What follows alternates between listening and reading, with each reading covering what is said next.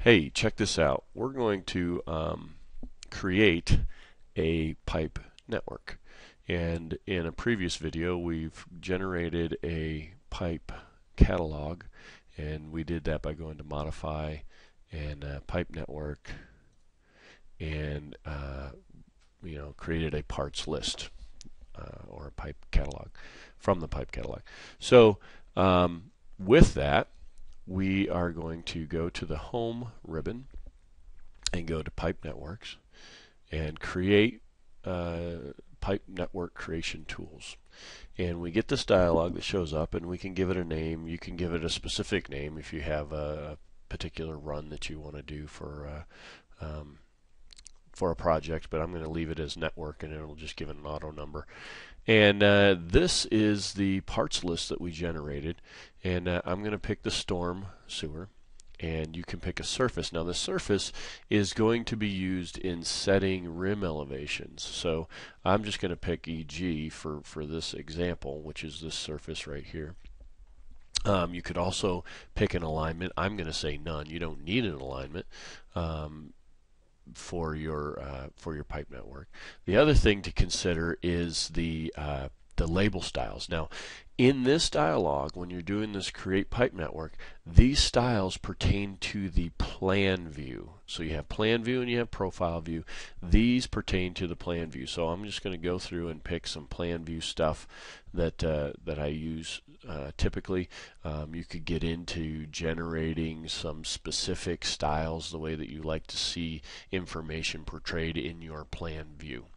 So I'm going to say OK. And then this dialog shows up, and it's basically saying that we are working on the network, and this is what we named it, was network, and it auto-generated a 5. So I have additional networks in here just in practice for this presentation. But what we need to look at is if you go from left to right, you'll look at this button, which is your pipe network properties. You click on that, and it kind of goes through a bunch of information that's being applied when you're generating your pipe network. One is this is your network name. You could change it here if you needed to.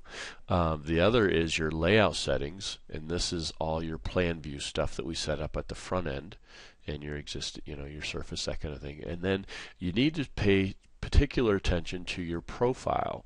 Right now these are set to none, and the problem with that is that we want, when we bring these parts into our profile, to be labeled properly.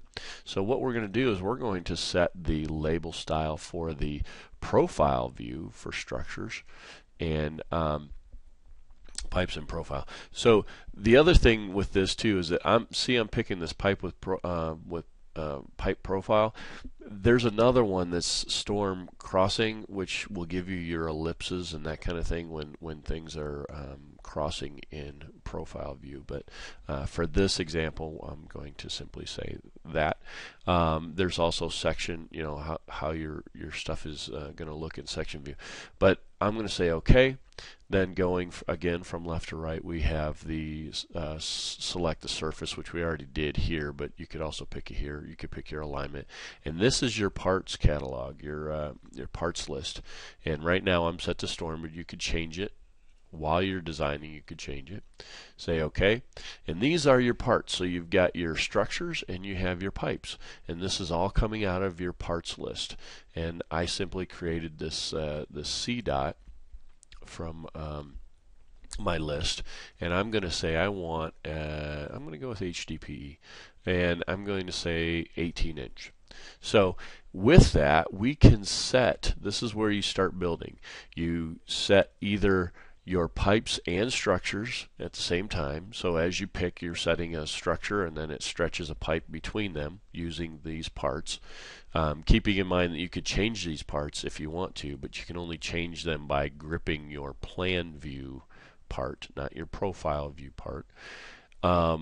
Or you could just do a pipe, like say you had a road crossing and it was just a culvert and you didn't have structures on either end. You could simply just say put a pipe that. You could also just set structures if in building your network you were setting structures and you weren't sure how they were going to connect or whatnot. So you can connect parts later, but for this exercise we're just going to do pipes and structures. And then if you notice down in your command line, you have specify the structure insertion point. So I'm just going to go ahead and pick in my plan view here. So I pick one, it set a structure, and then I'm going to go ahead and pick another spot here, and I'm going to, do I have ortho on? I sure do, look at that. And then pick one over here and one over here. So what's happening is that it doesn't know what station to put based on my label style because I don't have an alignment attached with this pipe network, but it's picking up the rim from the surface. So I press enter because I'm done, and now my pipe network is generated. So when I have a profile for this alignment, I can simply project these parts.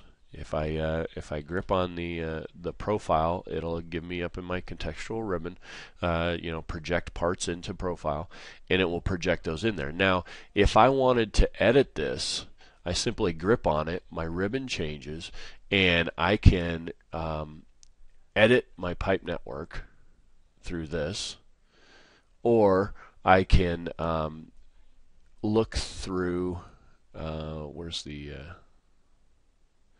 pipe network.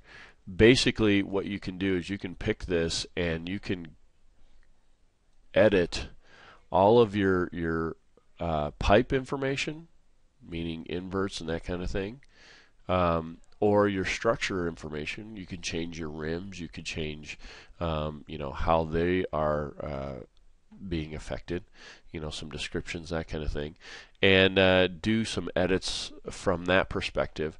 You could also, if you wanted to edit this pipe, do a right click after you grip it and go to pipe properties, and that brings up some information for this pipe. So you could change slopes of pipe, based on the your start invert elevation. Say I want to go at whatever percent, and you can start building your pipe network with those tools. So I'll see you next time.